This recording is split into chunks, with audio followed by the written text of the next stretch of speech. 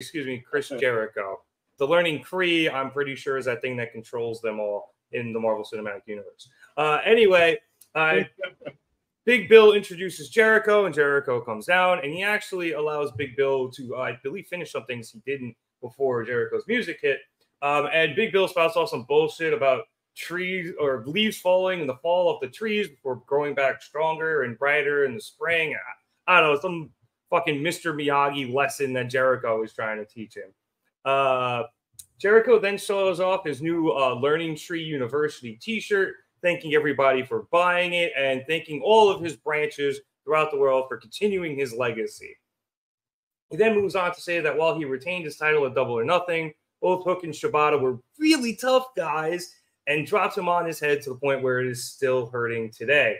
Jericho then introduces the newest person to come into the shade of the Learning Tree, bounty hunter Brian Keith. I'm so sorry. Obviously the man who helped him retain on Sunday. I got mixed feelings about it. Let me get through this. Jericho asked Keith why he wanted to get caught up in the Jericho vortex, and Keith responds that he couldn't stand the lack of respect that Jericho is given despite all of his accolades throughout his career, naming a bunch of them, including being an 8-time world champion, and then going off on the crowd for disrespecting Jericho when they start up a shut the fuck up chant, which I don't know if that was directed at Jericho or Keith, but either way, I thought Keith played off really well, screaming at people in the front row to respect Jericho. Jericho then calmed Keith down, reminding him that this is a learning moment, not a yelling moment, even though he respects Keith for being a bad man.